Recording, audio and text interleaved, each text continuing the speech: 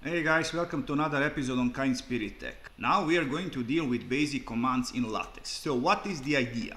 I want at the end of this episode for you to be capable in writing and styling your paragraphs in Latex.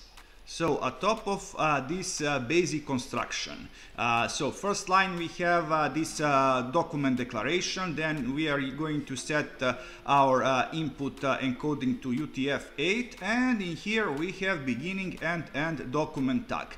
All of content, as I described in one of my previous episodes, it's going to be in between these two tags. And now I'm going to write two paragraphs for testing purposes. Now, if you want to separate two paragraphs from one another, you are going to put one line in between. So keep in mind, if we continue here, Latex is going to consider that continuation of previous one. So we are going to put one line in between, and here I'm going to write second paragraph. Okay, and now I'm going to save this and to compile this. Let's see what we have. And you see we have our two paragraphs.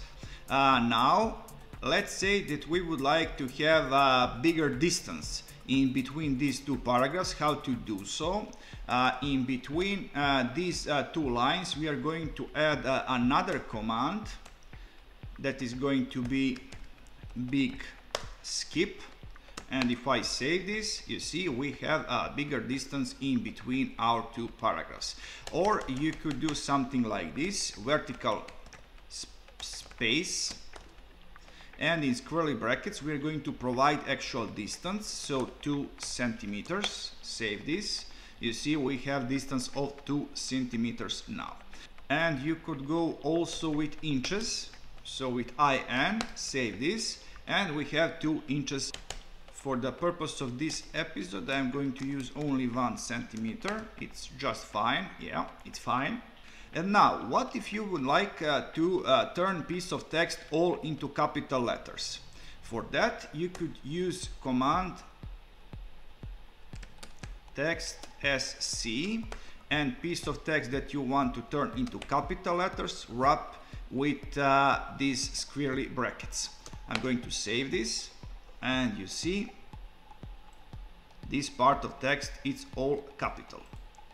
Okay, now this second part of text I'm going to turn into bold text with text BF, and these 4 words are going to be bold from now on. Okay, you see.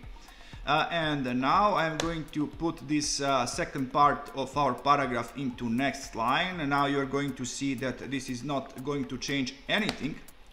Yeah. So with next line in text, Latex is just going to consider continuation of this very same paragraph. And this first part of text in second line with command text IT, I'm going to turn into italic text. You see, yeah, it's in here. And if for some reason you want to put squiggly brackets inside of your text, you could do it in this way. Okay, I'm going to put this into next line. So now I'm going to use command text brace left, and this second part command text brace right. Okay, let me show you what we have now. You see, with this command we have created these 2 squiggly brackets. With command text brace left, we are going to put this wrapped text right from first squiggly bracket, so right from opening squiggly bracket. And with text brace right, we are going to put ending squiggly bracket before this wrapped word. And there are basically many commands of this sort. If you want to know them all, you would better consider reading documentation. I'm going to put this into last line. Now we are going to deal with size of our text.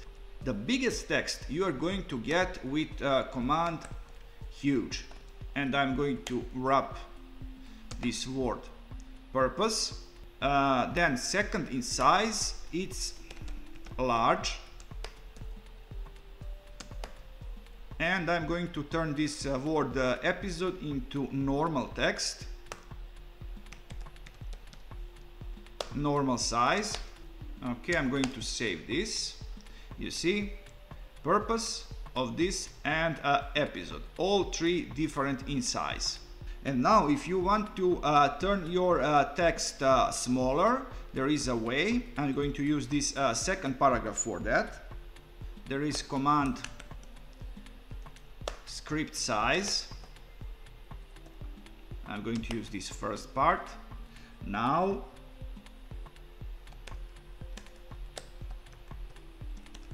footnote size, this second part, then tiny, this part of text, and I'm going to save this. And you see, if we don't use our command normal size, like this, the last command it's going to keep working for the rest of text. And you see, with this command we turned everything back to normal. Okay, let me show you something else. Now we are going to deal with command for underlining. Underline, save this. And there are actually a way to use text decoration. Let me show you something. First command that I'm going to use, it's text Roman. And by the way, these two backslashes are for new line. Then text typewriting,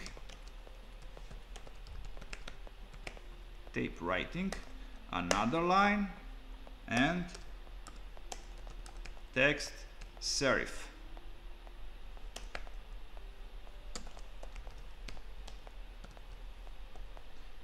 If I save this, you see, we are going to get a different kind of decorations for our font. Now let us talk some more about actual font size. There are options for our document class for that. So with document class, I'm going to provide A4 paper that is going to tell Latex which kind of paper we are going to use. And I'm going to add another option, and that is 12 point. 12 point, it's actually the biggest font that you could actually use in this way. And if I save this, you see, we are going to get bigger font. And you could go with 12, with 11, you see it's smaller, and with 10. If you want to go with 13, this is going to be reset to a 10. So I'm going to use big font in this way with 12 points. And now the last thing for this document is alignment. I'm going to show you how to align your paragraphs in way you like. So now I'm going to write some text in here. Okay, like this. And let's say that I would like to align this paragraph to center. I could do it with command centering. If I save this, you see, our paragraph is aligned in center. I'm going to use this very same text for our next command. And instead of centering, we are going to use, if I save this text is going to be aligned on the right. And if you use opposite command,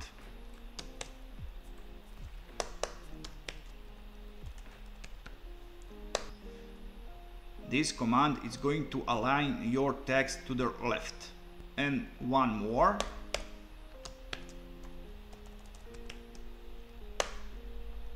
Save this.